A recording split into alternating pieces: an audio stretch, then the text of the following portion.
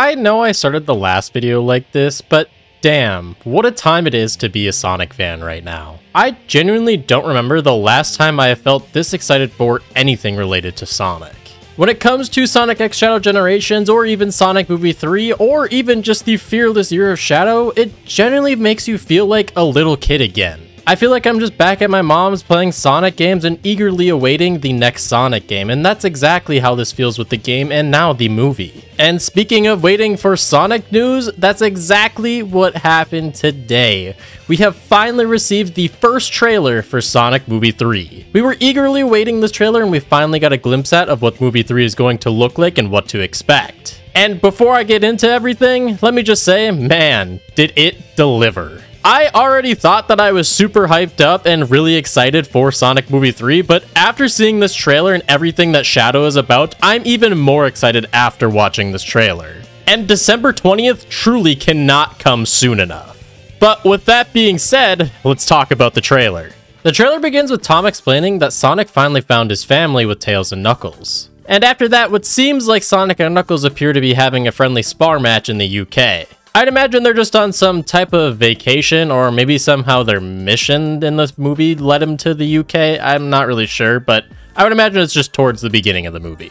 And of course, these two keeping tradition to their friendly rivalry, of course taking it way too far and destroying Big Ben. But what's really cool here is you can actually notice that Knuckles has his Flames of Disaster ability that he obtained inside of the Knuckles show as well. So if you haven't watched the Knuckles show, that's basically what it is, and I'd imagine he uses that ability quite a bit in the movie. And while it's nice to see what Team Sonic is up to, we all know why we're here, and that's to see our boy Shadow. This is actually the first time that we see Shadow's design inside of Movie 3. Well, that isn't some toy that dropped weeks before the trailer. I mean, that's how I was somewhat spoiled by it. I found the Shadow figure at Walmart, and hey, I even bought it for myself, and it's currently on my shelf right now. But anyway, Shadow's design looks great, and a pretty big improvement from Sonic 2. The biggest thing that I noticed right away is his eyes have somewhat of a different shape to them, and also his body shape just kind of looks a little bit different to me. And overall, these changes make this dude look so damn scary and menacing. You can eventually see later on in the trailer that Sonic is actually genuinely scared of Shadow when they first interact.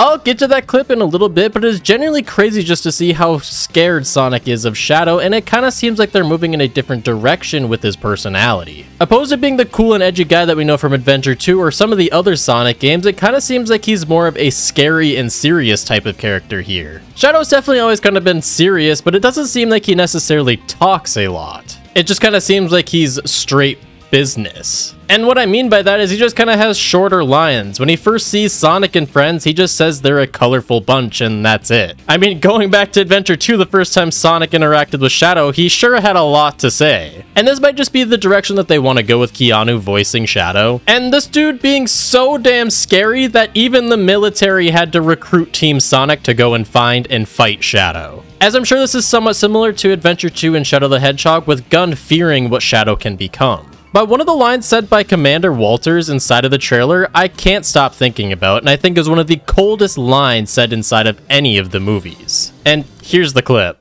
Shadow's story began a lot like yours, Sonic. But where you found family and friends, Shadow found only pain and loss. This line by Commander Walters is just bone-chilling, and yet so true. While Sonic was out on adventures and finding a new family, Shadow was locked away. And simply locked away just because the world feared what he could become and just how powerful he actually is. And after Shadow breaks free, Shadow is truly left with nothing. At least that's what you would think, but I'll get to that. The one thing I will say about this shot of what appears to be Maria dying is it seems like it's some kind of freak accident. It doesn't appear that she's getting shot here with all the ruins and fire and explosions kind of going around everywhere in this one little shot. So this could potentially change the story of how Maria passed, and could even possibly change Shadow's motive depending on what happened here. But that kind of gets you thinking and makes you wonder why. It's fine to change the story up in the movies and make things more interesting and not make everything so predictable while watching the movie, but considering the way that Shadow got locked away, it was because he got sent down to Earth from Maria. At least that's how it was in Adventure 2. And if that's the case, how did Shadow get locked away for so long? all of this is unanswered, and we might have to truly wait until the movie comes out on December 20th, but it does really build up my personal curiosity for the movie, especially with the direction the story seems to be going from the trailer. But moving on to the sneak peek into Team Sonic's first encounter with Shadow, this is actually the first time that we hear Keanu Reeves' take on Shadow. And while I think it's a bit too soon to say, as we don't hear Shadow talk a bunch in the trailer, but after watching this more than I probably should have, I can say the more that I hear Keanu, it's actually growing on me how much Shadow fits for him. While I was really excited for the star power that Keanu Reeves brings to Shadow, I definitely had my concerns on how he was going to actually fit into Shadow. But I'm actually pretty damn excited and very surprised just how well this actually works. I didn't think that Keanu was going to fit this damn well into Shadow. I thought he was going to be good, but damn, the more I keep hearing this, I actually am really excited to hear more of Shadow. Especially in the more emotional parts of the movies, I can't wait to hear Keanu's take on that stuff. But the highlight of the trailer, in my opinion, is Shadow absolutely dumpstering Team Sonic. From chaos snapping to Knuckles to choke slamming Sonic from the heavens, I loved this. While I think that Team Sonic is stronger than this trailer is definitely giving him credit for, it's just really cool to see all of Shadow's abilities inside of the movie and just see how damn strong he is. And I can't wait to see the fights later on, as I'd imagine this is actually pretty early in the movie as well. And Shadow messing them up so bad that Sonic had to go and recruit Robotnik to Team Sonic. And boy, Robotnik has seen some better days. They find him looking quite defeated, and what seems like a Robotnik who's lost hope in ruling the world. But thanks to Sonic, it seems like he has somewhat of a purpose again, and the few times Sonic and Eggman have teamed up in the games or the comics, I've actually enjoyed when this happens. Even though they might always be the hero versus the villain, they actually kind of make somewhat of a good team. But obviously, movie Sonic and movie Robotnik are quite different from the games and the comics, so I'm interested to see how that eventually plays out.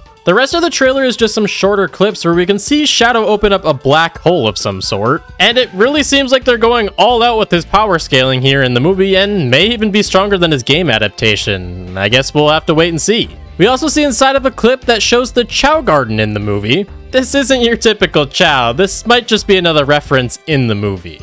Kind of similar to the Knuckles show where we saw that the lodge that they went to ended up being called Ice Cap. Or kind of like the town that Sonic lives in is called Green Hill, but looks nothing like the Green Hill that we know of. The Chao Garden just looks like some kind of animatronic restaurant or people just dressing up as Chao. And while I do like my references in the movie and it's cool to see that they would actually add something like this, I would really like to see real Chao in the movie someday. Or just something that maybe we haven't seen quite yet, but I would really like to see the real Chao. But don't get me wrong, I do really appreciate references from the games, as that is a big part of the movie. But moving into the final clip of the trailer revealing that Jim Carrey is going to be playing as Gerald Robotnik. But not just revealing him in the movie, showing that Gerald is actually still alive and was never killed. And I don't think anyone could have predicted this. I'm one, excited to see what this could become, but two, incredibly confused. I understand that this movie is taking inspiration from Adventure 2, but still doing its own thing and having somewhat of an original story.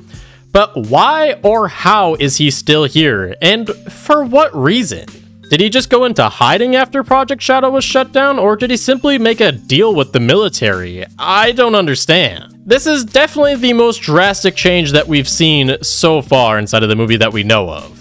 And does Shadow even know that he's alive, or does he forget his memory again and not even know who Gerald is halfway through the movie? This just leaves for so many mysteries, but yet gets me so excited at the same time. And there's so many ways that they could write Gerald still being alive, or is he just some kind of ghost like Chief Pachacamac in the Knuckles show? It's hard to say, but I'm really excited to see how this all truly plays out in the end. The only thing that I have really left to say is just kind of somewhat of a theory that I have. The theory that I actually have is that everything shown inside of this trailer is actually only in the first half of the movie. For some reason, I feel like the Ark or potentially other locations outside the city are going to be more involved in some way. And even if you took somewhat of inspiration off Adventure 2, they don't truly go to the Ark until the end of the game. But there's also a feeling deep down that makes me think that the Ark won't ever be involved in the movie.